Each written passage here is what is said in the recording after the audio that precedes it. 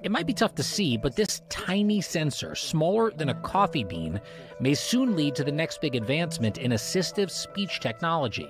The device is part of a new brain-computer interface, or BCI, developed by researchers at Stanford University to translate brain waves into words, allowing an ALS patient with impaired speech to simulate speaking for the first time. Hello, how are you? We're just really excited about how far we've come. Dr. Jamie Henderson and his team of researchers first worked to pinpoint the specific regions of the brain responsible for speech. Then Henderson performed neurosurgery, implanting the sensor into a patient's brain. As they try to speak, the brain fires off signals that are captured by the device. Then, with the help of AI, they're translated into text on a screen that can be spoken by a computer. I have faith. We met up with Pat Bennett. Bring my glasses, please. She's the first person to train with the software that's bringing a voice to her thoughts. How does it make you feel to see that the machine can understand you? It makes you feel heard.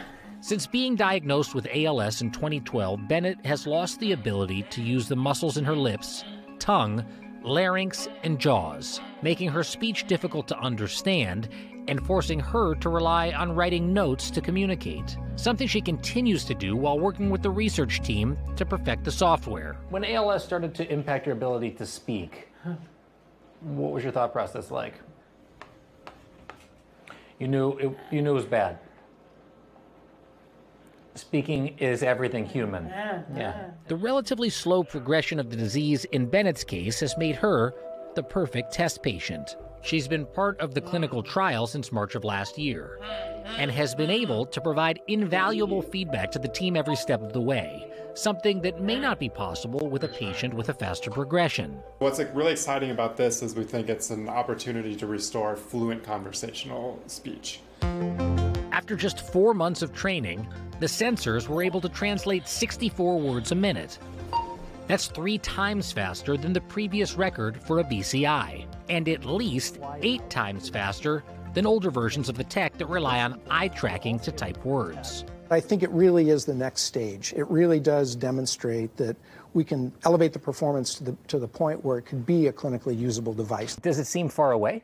I think we'll see these systems in people's homes within the next 5 to 10 years.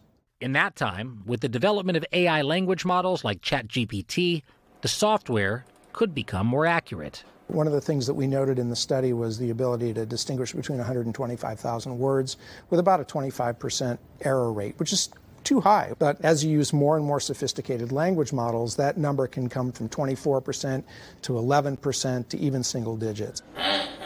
For now, though, the machine isn't perfect. I am nurse.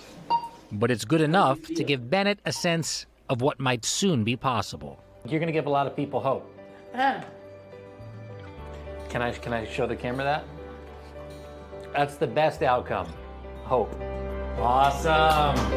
Pat, that was awesome. Man, I loved spending time with Pat, and it really was honestly remarkable to see all of this in action. You guys saw Pat really trying to verbalize the prompts in front of her doctor. Dr. Henderson says that's actually not even necessary for the device to work, but the more brain power that Pat puts towards speaking, the more accurate the results will be. And the thing that actually, to me, I thought was most interesting is we're also scared of AI, but with artificial intelligence, you could have this exponential increase in the ability of this thing to translate words. And it really could be, remarkable, transformative for people who have ALS. For good. Yeah. ALS is such a cruel disorder, and just the idea that there is hope, and the researchers and Pat herself helping provide that is such a difference maker. She was an equestrian, and she was showing us, all of the things from her riding life. And the ability to be able to do that while talking through this technology basically makes all of that possible. She's used to writing on that pad. Yeah. This is a game changer for somebody like her. Talking is human. Yeah. I love that she said that. She was fantastic. Great story, Jacob. Pat, thanks for sharing that. Hey, thanks for watching. Don't miss the Today Show every weekday at 11 a.m. Eastern, 8 Pacific on our streaming channel, Today All Day. To watch, head to today.com/allday or click the link right here.